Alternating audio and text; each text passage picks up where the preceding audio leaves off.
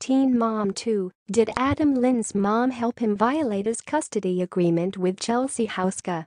Chelsea Houska and her husband, Cole DeBoer, are seen reacting to news of a secret meeting between Adam Lynn and the 8-year-old daughter he shares with his ex-girlfriend in a Teen Mom 2 sneak peek.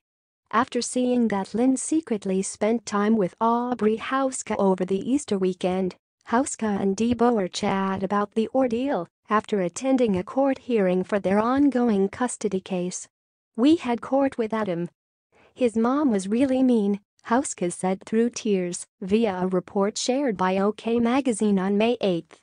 "She's not supposed to see him unless it is at the visitation center," Houska added. Over the Easter break, Lynn shockingly shared a selfie of him and Aubrey on his Snapchat account, and right away, fans grew concerned.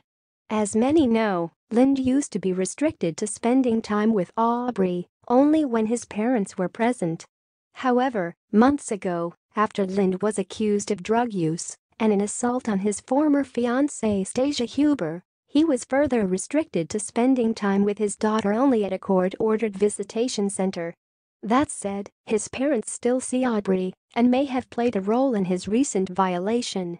Lynn quit his role on Teen Mom 2 in 2016, but Houska and DeBoer have continued to share their lives in the years since. Houska and DeBoer began their relationship in 2014 and became engaged 1 year later. Then, in late 2016, just months before welcoming their first child, son Watson, the couple got married. During their first wedding, Houska was several months pregnant. As fans may recall, Houska didn't intend on conceiving her second child prior to her big day, and because it happened, she chose to move forward only with a small ceremony. 1 year later, Houska threw a second ceremony. That was much larger and attended by a number of her close friends and family members. For years, Houska has made it clear that she and DeBoer want to have a big family. And during the first half of Teen Mom 2 Season 8, which aired last year, the couple was seen discussing the possibility of getting pregnant with their second child.